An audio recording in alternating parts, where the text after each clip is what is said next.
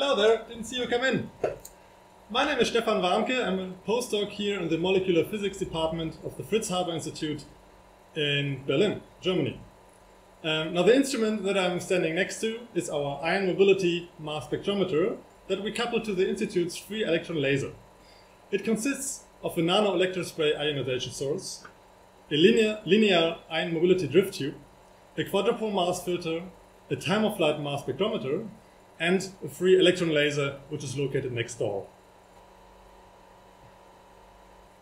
Now with this instrument we can select molecular ions by their size and mass and subsequently investigate their molecular vibrations using infrared action spectroscopy. Now the size and mass selected molecular ions are irradiated with infrared photons, and when the wavelength is resonant with a molecular vibration, IR-MPD photofragments are produced. Now these are finally detected in our simple linear Wiley-McLaren type mass spectrometer.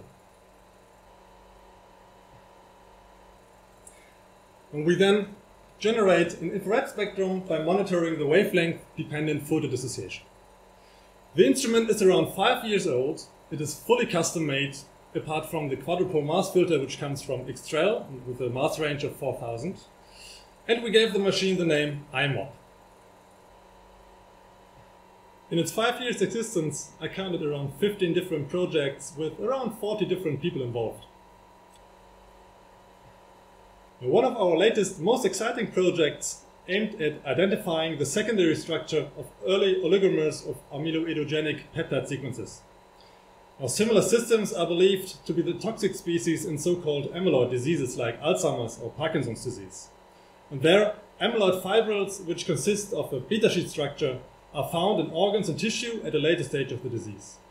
And with this instrument, we could show that already small oligomers with only a few peptide subunits can consist of a beta sheet structure, the same structure and motif of the mature macroscopic fibril. Now, these results represent the first direct evidence of beta sheet secondary structure in the gate space. I have a very special relationship to this instrument because I made it with my own hands.